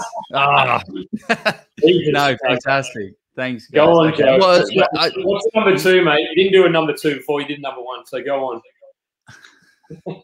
Jesus. What have I written here? Serious. Oh, actually, this leverages. Okay, so we had this random bloke on. His name's Sam Nguyen, right? I knew it was something special, Joe. I've got an instinct I've got a spidey sense when somebody's got a special story to sell. And he brought the goods. So go on, tell us all about it. This was about, I don't know, it must have been 9 months ago when this guy randomly, he posted a massive long thread in the group and just started dropping awesome value and education in our group. And I was just like, who the hell is this guy? And then Jeff reaches out to him. His name's Sam Nguyen. He buys a lot. He buys property for himself. He's just a general property investor. And that's what we want this group to be about. Property investors talking to a property investor, buying property. But this guy dropped some serious value. So one of the things that he said is you need to be doing serious due diligence. So what did he say? Here are his criteria. So I'm not going to try and mince words around. I'm not going to try and mess about. I'm just going to read off my little screen here of what his key things were. He said you need to have a filter. You need to have a major capital city and be close to water. You need to look for income demographics, people who actually have money that want to continue to spend money. You need to go to where the money is. Now, I'm going to speak off his conversation here and say, I actually totally agree with that, right? We have seen property double every 7 to 10 years on average, right? That's the whole thing. Double 7 to 10, blah, blah, blah. You know, it kind of does that thing. It's been doing incredibly well because back in the day, there was single income. Then we got double income. And then it's kind of progressed. But are we going to be able to keep doubling property year over year? Because in the year like 2050, property is going to be worth like $50 million. So it's not going to be like that. So what we need to do is go where the money is, go where people are. So one of the things, I should have said this at the beginning, one of my key insights is I used to think that you needed to get cash flow positive property straight away. No, you're going to be working a long time and you need to be able to afford the properties that you're purchasing, but you also need capital growth. You need to manufacture that growth yourself by doing a renovation, so adding value to it, but also choosing an area that's going to grow really well. The biggest mistake I made was my first property was the most affordable that I could do. I got the smallest amount of deposit that I could get physically and then bought a shit property in a shit location thinking it would go well because it gives me $100 every week. I don't care about $100. I have a real job. I have a real salary. That's what I should be focusing on, getting better at that and then having a property that supports it. Anyway, that's a tangent. What Sam came up with, he said, look, if a suburb is doing 8% growth, that's average, right? A suburb does 8% growth. That's absolutely spectacular. But you need to look at the street level, street by street by street. So what that means is if it's 8%, it means some streets are doing 9.5% and others are doing 7%. So your job as a property investor or a buyer's agent, or, you know, this is why buyer's agents are so valuable because they're doing this work, is to find that 9.5% street and purchase on that. So you need to do that by looking at the, I think he goes, yeah, hang on, I've got the section here. Let me finish this. Think like an owner-occupier. Don't buy in the industrial areas. Owner-occupiers don't want to live there, right? They're not going to get emotional when trucks are driving past. So that was one of his tips. The next one is go manual street by street on Domain. You can actually look up and down the streets on Domain. You can do like a street search, and then you'll be able to tell what's happened. His ruling was get an Excel spreadsheet, look at all the properties that haven't been renovated or bought or sold over the last 14 years. So that is 2 property cycles. You can then start to identify what a true value of a property is in that area and how much value it's increased over that period of time. And that's going to give you the higher value streets so you can identify those 9.5% streets. So I thought this is actually one of the best insights that I've gotten out of this group. Yeah, and the thing that I think he said he doesn't consider properties that haven't transacted in the last 12 years. Yeah, but so, is it 14 years in 2 property cycles? That is what he's talking about to identify the true property value. Whereas when you add value and you renovate, you can't really count them. So yeah, he really brings it, and we're going to get Sam back on. I've been talking to him about it for months, but he's apparently got some new kind of gold that he looks at. So I'm kind of tease me a little bit about that, but anyway, let's get on to insight number 2 from me, which is property is not, and I'll get the bloody spreadsheet in again. This is a pain in the butt to keep doing this. We should just send people the spreadsheet, the slides. Property is please see slide number 6. Yeah, slide number 522. Property is not a get rich quick or easy scheme, not a scheme. So that I got that insight from Kate Bakos, Terry Rees, our mate Terry, our Queenslander mate, hurting at the moment up there in Queensland with the old Origin. Got belts again on Sunday night. Love to throw the boot into the Queenslanders. Not even going to play game 3 because you're afraid. Anyway, sorry, Queenslanders. Don't hate me too much. Steve Polizzi and Shenka Ramakrishnan. Sorry if I butchered your name. So pretty much I could have just put any guest. Most guests have all said that. One or two I could say who probably didn't, but that's okay. They probably thought it in their minds. They were just afraid of saying it. So property is not a get-rich-quick or easy scheme. Like Joe and I have stories that we've kind of shared in bits and pieces about how we've gone wrong. And now we've kind of coming full circle. We've been doing this now kind of – I've been looking at property and probably for the last 12 years, have been buying property for probably 6 or 7, actually no longer than that, yeah, 7 or 8 years now, buying property 7 or 8 years. And just kind of looking at those insights now, I would sort of say that you don't get those insights overnight. You can, but you have to understand how to vet those people. And those are the kind of insights that we're getting. Like Terry, he talked about his portfolio. Kate's been doing this for 20 plus years. Steve's been doing it since he's in nappy. Schenker has been just absolutely on fire in terms of how long he's been buying properties as well. So that epitomises my lesson that I want to impart upon the audience. Okay, sensational lesson, mate. Property is not a get-rich-quick scheme.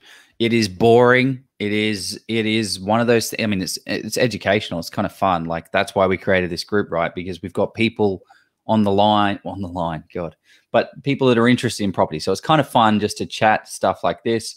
But it shouldn't be a gamble, right? It shouldn't be too exciting. It's just the tortoise or the hare. The tortoise will look at the next shiny object and sprint over there, get exhausted, have a nap, get bored. But the tortoise just keeps plugging away, right? It just keeps going and going and going until he gets his investment. That's what property investment should be. On to the next one. Like what you're doing, Jef. You spoke about the development, yet you've signed your development today. I just can't believe that. And then now you're speaking about the next one tomorrow. And you just got to keep going on, and you will eventually get.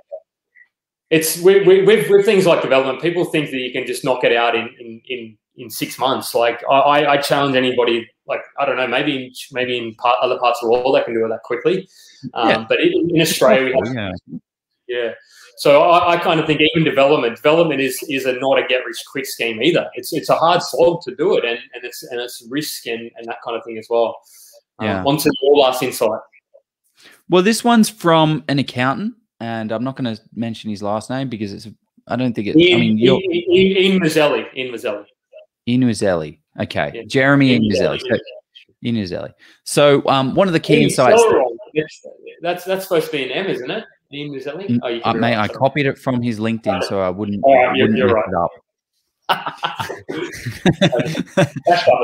So one of the things that he was really on about was cash buffers. So he said, aim to have 10% of cash buffers in your portfolio. So if you have $1 million worth of debt, have $1 million. If you have $1 million portfolio, have $100,000 worth of buffer. Now, for me, that's massive. That's very healthy. For me, at my stage of life, I haven't got a buffer that big because I think it's leaving a little bit too much for it's leaving too much money, too much powder dry. Yeah. But one of the things that it really set in stone for me is like you need to have cash buffers and you need to know how much your properties are costing you and just put that money aside for the year. Every single year, this property is going to cost, like, obviously you've done the numbers, you've worked it out. I'm going to get $500 a week of rent. It's going to cost me, X amount of dollars for the mortgage. I'm going to factor 5% fixing it up and all that stuff. And then say, okay, great. Well, that's going to cost me $6,000 for the year, which doesn't sound like much, which sounds like a lot, but $6,000 divided by 12 that's going to cost me $500 a month. Okay, well, put that money away, put X amount of dollars away, 3 months, 6 months of expenses away in a bank account, and then just have a cash buffer for each property. And then you don't have to worry about it and you don't have to stress out. You can be like, okay, great. I could lose my job today and I've got 6 months worth of cash buffers. I lose my job and people jump out of the properties and it's vacant. How long can I survive? Yeah. I mean, and particularly given what we've sort of seen in the last 12 or 18 months with the pandemic and it'll happen again. I'm not saying there'll be a pandemic again. I mean, maybe not. Will be in human history. But yeah, what kind of cash buffers, the people that are watching right now, you're obviously keen property investors, what kind of cash buffers do you put? Do you have a percentage? Do you have a number? Do you have a month number? How do you work it out? How do you work out cash buffers? Yeah, we'd love to the value of the collective. So onto mate, I love that. That's a great one. So I'd love to see risk. It's from an accountant, so it's all about risk. a great accountant at that as well. So he is in demand, seriously. So this for me is a mother of all insights. So data is great, but dig beyond the data. So everybody's like, oh, you have to do data. Data only. Data is king. And then there's other people that's like, no, data doesn't mean anything. They're like, oh, you have to go there on the ground. I'd say data is probably one of the most and one of the more important things to do and to look at. But you have to dig beyond it. And this was sort of brought up by Arjun, by the Property Nerds, Jane Slack-Smith, Jacob Field from House as well. Just kind of, and they even talked about digging beyond the data. Like Arjun goes around the country and visits. He does a property kind of tour when the borders aren't closed every kind of couple of months. He goes and checks the place out. He builds the relationships. He understands the areas as well. So that to me is, and what I mean by that is you have to kind of look, because data is only one side of the equation. It's not you have to sort of, because it can tell. Data is a number, but data does lie. I mean, median house price is an imperfect measure, because if you've only got 10 properties to transact in a suburb in a year, then all it takes is 2 or 3 properties to sell or 3 or 4 properties of those to sell at $3 million, and then let's say 2 properties to sell at 300,000 or 400,000. And then let's say, and then 1 or 2 properties sold $2 million. Next minute, the median is $2 million. So that's just the kind of why it's important to dig beyond the data and look at the trends of the data as well. So that's my kind of. What are your thoughts on that, Joe?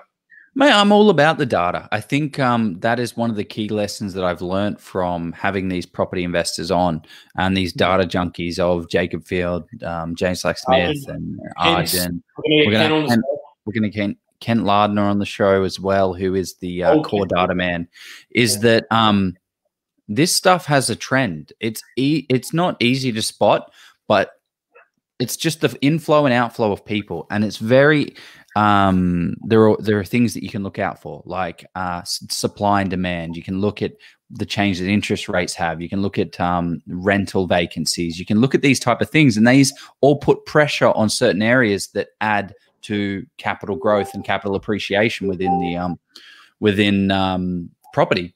So I'm all about the data, man. What are some of your kind of core data metrics that you look at? Yeah. I'd love the audience to throw you what things you look at. So for me, the one of the key ones I look at, and we spoke about earlier, is owner occupied percentage. So to me, it's got to be at least 70%. Ideally more, but 70% is a minimum benchmark. The reason I do is because otherwise I don't want investors to be making best data sources. Anyway, we've got heaps of questions. We're already at 1:37. Jesus, mate, this is going to be a 2-hour session.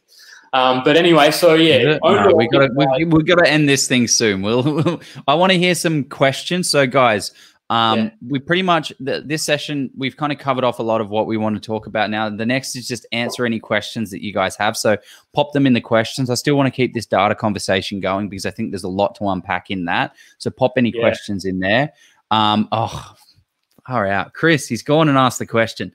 Best data sources to search for property. We actually had a top 3 platforms we were going to share because Joe was like, oh, we're not going to have enough. We're going to have enough content. I'm like, mate, this is going to go for years, this session. Do you want to throw your top 3 out there, Joe? No. Okay, while Joe's looking for these, because I don't bother. I just write them down. I remember them. So my sort of top 3, in no particular order.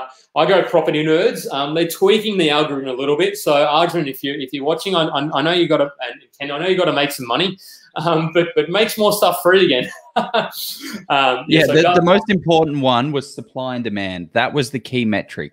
How much is supply? What is the demand for that? And then they got rid of it. So yeah. Well, I mean, it makes sense, right? I mean, they've got to obviously they've got to make money. It's a shitload of data, but that was the most important metric that you need to worry about within that. Yeah. So the other platform I would sort of say is Core Logic, which somebody's brought up. Data in Core Logic is universally available. So what data can we use to be competitive advantage? It's not so much in the data; it's about the way that you look at the data. Because people just jump on realestate.com or Core Logic or whatever it is. They look at the median house price and they say, "Oh, great, okay, Hobart's gone up, or Darwin's gone up 20% in the last year. I'm going to go and buy in Darwin." But they then say, okay, well, what is the story behind the data? What is it that? So Core Logic is a good one for me. I like to sort of combine it, and the other one I like to look at for just a very quick and dirty and easy. And it's not one I would make any investment decisions on, but just to kind of start to filter is smart property investment. I like some of those numbers, and then really look at the raw data from where that comes from. So they're my top three. What are your thoughts, Joe? Quickly. My thoughts are I don't like smart property investment. I don't feel like their data is actually real. So I'm going to. Oh, you think they make it up? No, okay. I don't think they make it up, but I just think it's shit. Okay. So sorry about that, mate. Like I would not make it. Like you look at like the good data sources. You stole my one. That's why I had to go for my ones. I wanted to pick some of the ones that you chose, but yeah. Well, okay. So the ones that I'm trying to find that one, there was one that JJB mentioned to find. Oh, so yeah. There's a platform called Huh? Planning Alerts, or was it? No, it wasn't Planning Alerts. It was something.org. Actually, that's Planning Alerts is a .org. But no, there's a one called Archistar, which is actually a company I used to work at. They do a fantastic modeling, and it tells you where all the. I'll drop it in the comments. Find it. But they do. You can see what is R1, what is R2, what is R3, what is zoned urban, whatever, residential, and all that fun stuff. Anyway, my top platforms is that one with JJB. I forgot what the name is, but it allows you to search all the locations for what side of the street is more valuable, right? If something's voted, if it's something in council as better development potential, an R3 over an R2, then I'm more likely to head over here because there's going to be more of a bigger upsell when I eventually develop it because I can develop something more. So a developer is more likely to knock on my door in an R3 than an R2. So I'm more likely to go that. The next one is microburbs. If you guys have not heard of microburbs, you need to jump on it. That is sensational for digesting and understanding the demographics of an area. It'll tell you the crime rate. It'll tell you how many people are in public housing, how many people are in, how many crimes have been committed, how many parents there are, how many old people there are, the hipness score, where the cafes are, all of that kind of stuff. So microburbs is an amazing resource. Doesn't seem to update though. The data is old. Well, the problem is they use a lot of the resources from the census, and the last census was bloody ages ago. So we're having one coming up in a couple of months. When is it? 2022, isn't it? No, 2021. I was supposed to have it in 2020, but it's supposed to be. It's every 4 years. So yeah, it is a little old in the microburbs, but with this new census data, it's going to come up. Cop that. Joe's getting heckled. Can you guys do another session just like this one? Oh, that makes me feel good. Next week. Geez. We've already got our fantastic guest booked in next week. And he's going to blow your socks off. What's my third one? What was my third one? Oh, actually, I've got two more. I'm gonna get jelly here. I mean, not jealous. What's the other thing? Greedy. That's what I'm gonna get. You're gonna take two more. One is paid. One is free. Walk score is the free one. That is awesome to identify the walkability of your property. Not gonna bring that comment up. But Walk Score is a sensational free platform. You plug in the actual location of your property and it will tell you how close it is to stuff. So is it walkable? So if you look at a place that's like for older people, maybe they want to be closer to a bus stop, or they want to be closer to a shop. The next one that is free to really give you a general understanding is location score, which is done by the guys over at DSR Data. You pay about $150 a quarter, which is every 3 months, and it tells you all the supply and demand. It gives you a kind of a barometer for the locations, what kind of supply they've got, what kind of vacancy rates. So it's so cheap, it's so affordable. Like a property investment, you're putting hundreds of thousands, if not millions of dollars in. Spend a couple of $100 and a couple of $1,000 by finding the right info.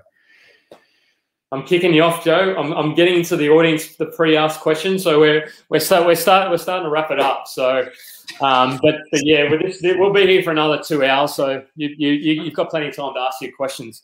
So the question, I'm happy to take this one because I did some research, I did some thinking.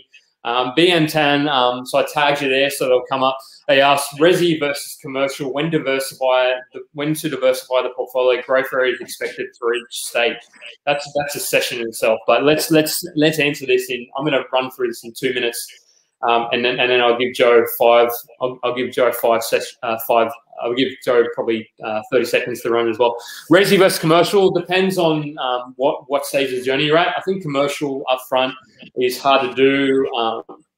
Steve Felizi did a post on that, so I would say resi generally, but depends on your circumstances, of course. When to diversify the portfolio depends on what diversity means. Diversification means, of course.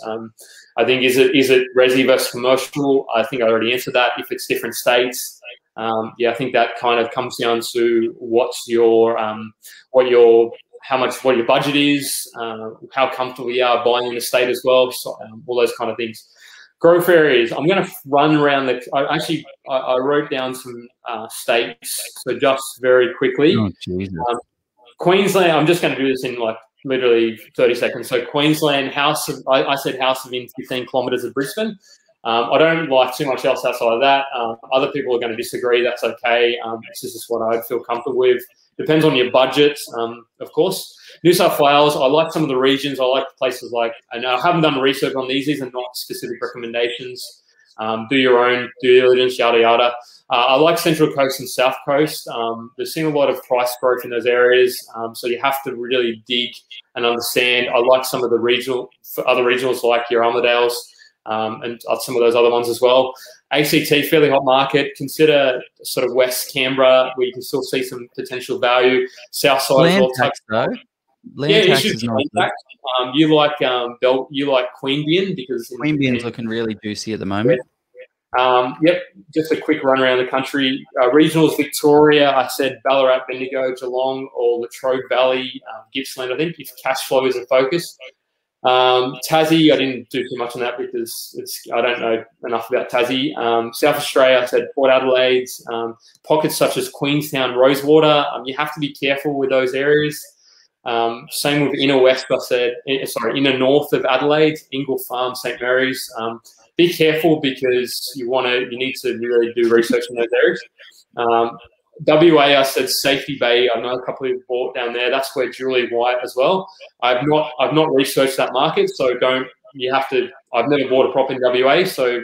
Hey, what are you giving out recommendations for? I've done no research on the area. I know nothing about it, and I don't recommend it, but buy there. No. Well, what I'm saying is people wanted to say where there's areas, so I was throwing some area there. I'm seeing people fucking areas everywhere. Yeah. So Northern Territory, again, I'm not familiar with Northern Territory. So that's my quick run through. Big disclaimer, I've not want to do a joint venture together. Yeah, so that's – I'm going to get on to the next question. Thoughts, Joe, while I'm looking at the next question? Okay, well, I'll answer this one. Residential versus commercial, when to diversify.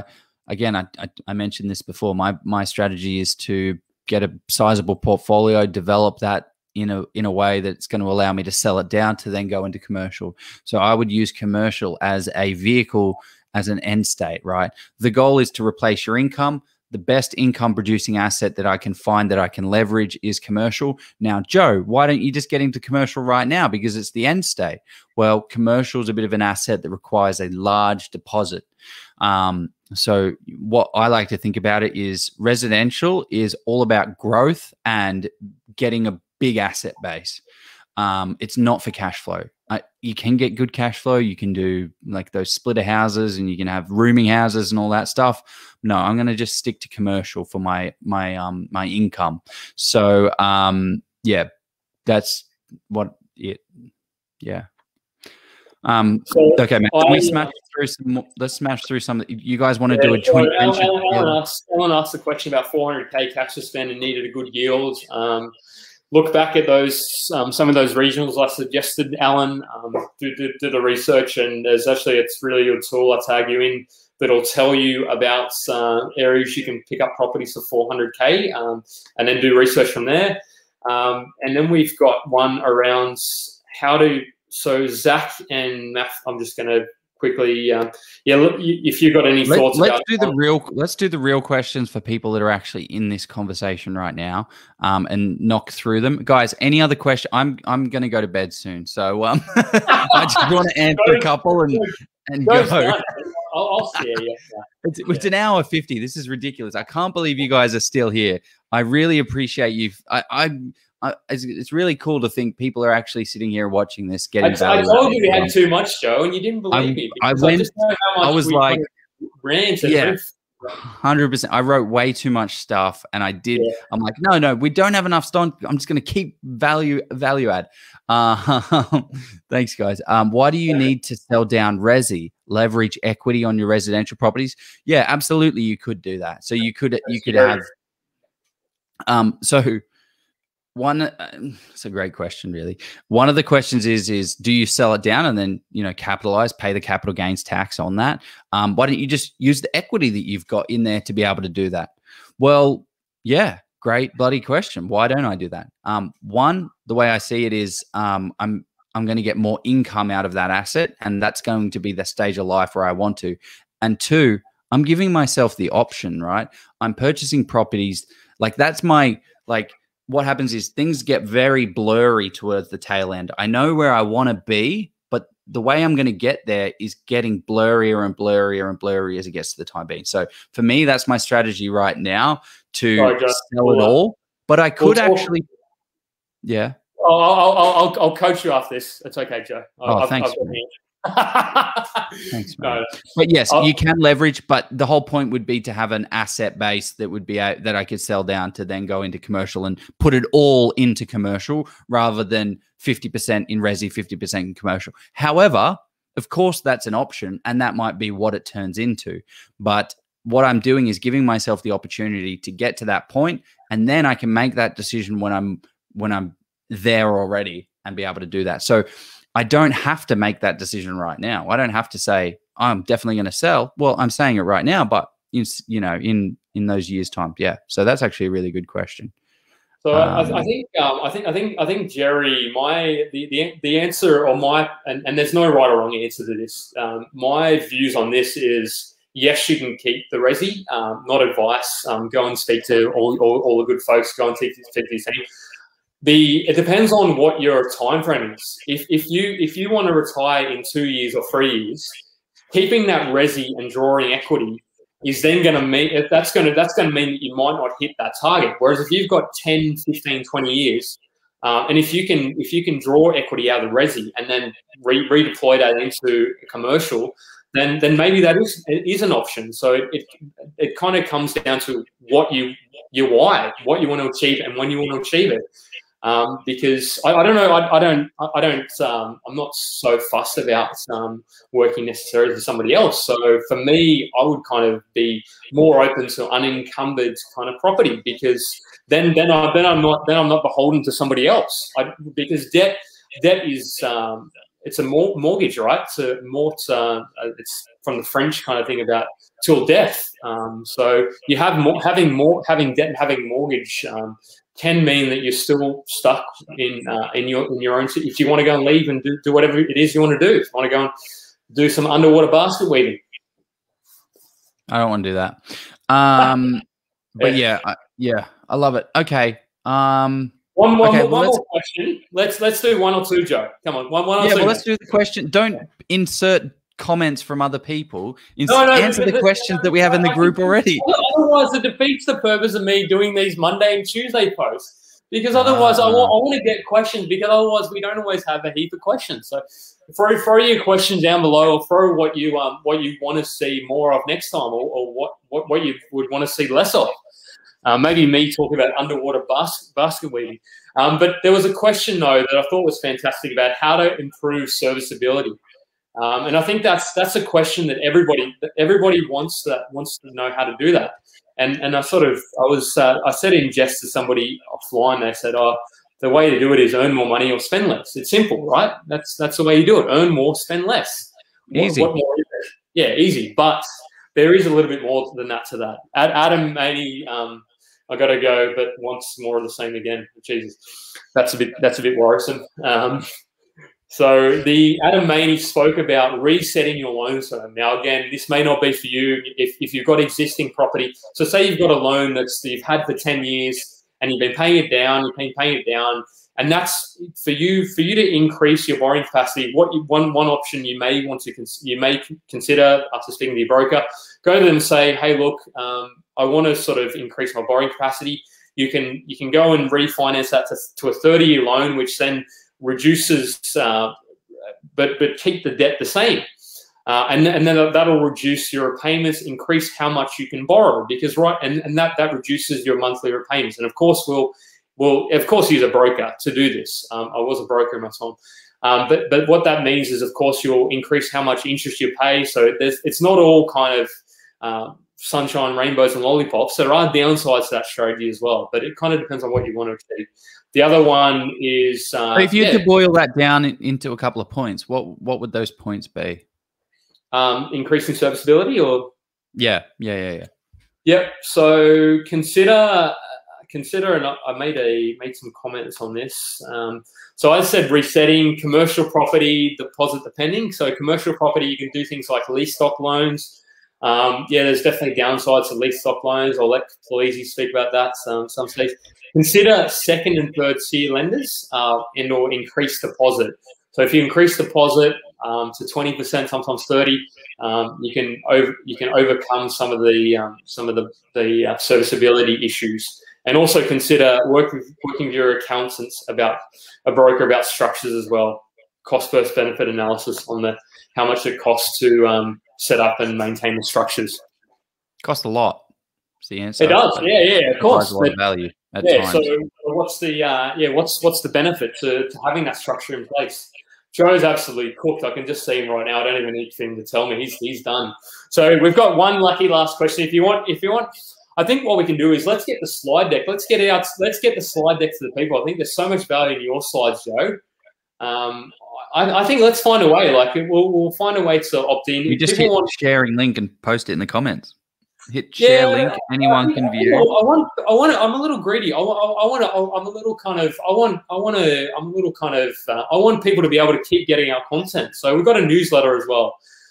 So let's give, if people want to, we'll do a link up to the slides. And the way people can get that is by dropping their details. And there's so much value in those slides. But yeah, one last, if you want us to do another session, drop yes. Let's do one last question. Any burning question, we'll do our best to answer it, as long as it's not who is our favourites. I don't know. Yeah, what's your OnlyFans account is probably not one we're going to answer. Wherever that was in the comments. It's locked. That's the question. That's the answer. No. Sign me up.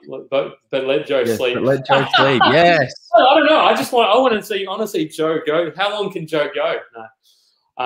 So it looks like we're kind of, I think we're. Okay, what's the question, mate? Give us the question. What's the question? Have you guys got any questions? I'm waiting for the audience. I want the audience to bring the question. Right. Yeah. Okay, so hey, one thing that I wanted to talk about on the broker side of things was around what I kind of hear. Now, I'm not a mortgage broker. I'm not an expert in this area, but one of the things was like max. What are your thoughts on this, actually, Jeff? I'll ask you as an ex-broker, what are you purchase a property for the big four lenders and you max out your borrowing capacity with your borrowing capacity with those guys. Oh, look at that. You've even got the property investing Substack. Well done, mate. But how do you do it? So you purchase, 1, 2, 3, 4, 5 properties with the top tier lenders until you max out your borrowing capacity. And then you start to trickle down into the second, third, fourth tier lenders. Is that the way to do it? That's the simplest way to do it. I mean, it's not really that any more complicated than that. I was listening to a podcast the other day, and they spoke about. Sorry, I'm still sharing, aren't I? I am, so people can see. I'll get rid of that sharing. So the challenge that you have is once you go to those second and third tier lenders, is it can be challenging to refinance. Once that happens, and once you're there, they sort of know that you're going to them because you're so for one last question, and they're more expensive. Second, third, fourth tier lenders are more expensive. Not always, but yeah, then most of the time they are, and they sort of know that you're going there because you either got an issue with your credit or you sort of can't borrow anywhere else. So if they increase the rate, and if RBA increase the cash rate as well, then it's sort of, are you stretching yourself too thin? So you have to be a little careful of that strategy. But just if you're going to do that, really focus on one of the tips Joe mentioned earlier, the buffer. Jeremy, have a buffer in place. Crunch your numbers if it's going to make buffer, sense. Buffer. Like, so actually, there was someone up here that when we're talking about buffers, they said they have they count their properties at a 6% mortgage, which I think is a great idea. If your deal can go 7.5, because that's what the banks used to do it at. So, well, what are they doing now? Between 6 and there you go. He's more into it, mate. He's more attuned to what the banks are doing. Yeah, but I mean, I don't know. Eventually, we've seen now fixed rates today, so that's a sign. But yeah. So yeah, another one was I have 12 weeks worth of buffer, so 12 weeks worth of rent for my buffer. I think that's a great idea. Set a number of weeks, 12 weeks. Fantastic. Do we have another comment? I think we're good. I think we're good, guys. Why don't we end it in 10 seconds and then we've gone for exactly 2 hours? Jesus, help us. I'll finish. Can we do it exactly on 2 hours? No, no, we're not. No. Oh, okay. I was going to finish. So I wanted to, if you want to, we've got a newsletter that we publish every second Sunday of. Once a month. You get one. It's once a month. And all it is the distilled data and information from all the guests and all the lives. We go through them, we pull out all the top resources from them, and provide a little bit of value for the group. We've got Adam as well. He's already left. Yeah, he gives us a great location score. Thank you very much, guys, for attending and staying. It was really cool. It's fun. I love the engagement, right? That's what it's all about. It's cool to be like, chatting to people online and doing all that fun stuff. So yeah, subscribe to the newsletter. There's no spam, there's no bullshit. It's just, hey, this is the guest. Like, I understand that you don't always have 2 hours on a Wednesday night to watch this, so it's all just distilled data from that. So jump onto that. Yeah. The other thing I just wanted to finish off with, people that are sort of in and under lockdown and sort of doing all that, and if you ever, reach out to me if you ever need it, and just let me know that that's the reason why you're reaching out. Just want to make sure that we can kind of support people as well. It's not just about making a whole bunch of money, hopefully, but it's kind of about being a community for the tribe. Because people reach out to me occasionally, and I sort of say, "Oh, look, I'll get back to you in 2 weeks," and I joke about that, but sometimes it does take me 2 weeks, and I'm sorry. I'm not sorry about that, but I only have so much time in my day, people. But I love to help as much as I can. So, what are your final thoughts, Joe? I think it went for way too long. I think 2 hours is a crazy amount of time. But I think we can distill it down. But it makes it fun. We were engaging, like people were talking. So I had a blast, guys. Thank you very much. So we end this. We always end it with the same way. Yeah. Oh, gee, stop that. Let's go buy a property. That's how we end this thing. Let's go buy a property. See you guys later. Have a great day. Have a great evening. Bye.